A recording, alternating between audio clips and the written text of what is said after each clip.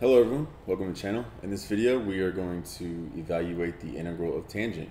This is one that some students get tripped up on, but once they see it, usually they will remember how to do it for pretty much ever. So let's go ahead and do this real quick and get you out of here.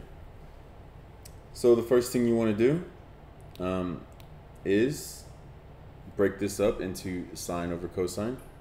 So you have the integral of sine of x over cosine x dx, and then you want to choose a u for a u sub. This is just a basic u sub integral. So we are going to let u equal cosine x, and then du is equal to negative sine x dx. All right, so then that means negative du is equal to sine x dx. And then you see we have sine x dx, and then the only other term is our cosine x, which is our u. So let's go ahead and back sub this. So this becomes negative 1 over u du, and this is just the integral is just the natural log. So then we have the negative natural log of u plus c, and then our u is equal to cosine x, so we have negative natural log of the absolute value of cosine x plus c. Now if you remember properties of logarithms, this is essentially a -1 out front. So we take that -1 and we put it as the power of the argument of the natural log. So then we have the natural log of the absolute value of cosine of x, but this is all to the -1. Now, don't forget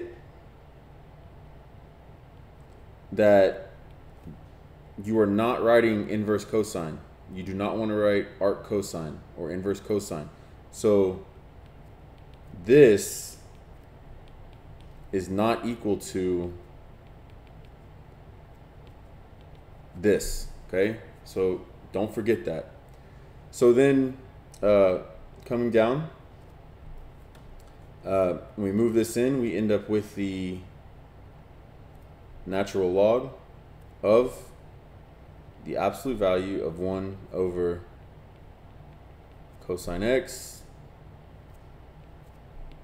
plus c, and then 1 over cosine is just secant, so then we write natural log of the absolute value of secant of x plus c. And there you have it. That's it. So the integral, the indefinite integral of tangent of x dx using a u sub is equal to the natural log of the absolute value of secant of x plus a constant. And that's all there is to it. If you have any questions, comments, concerns, feel free to leave it in the comments section.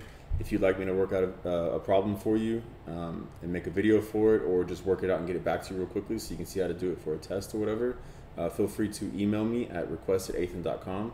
That email will be in the description section of the video. And let me know what you want to see next. Thank you. Bye.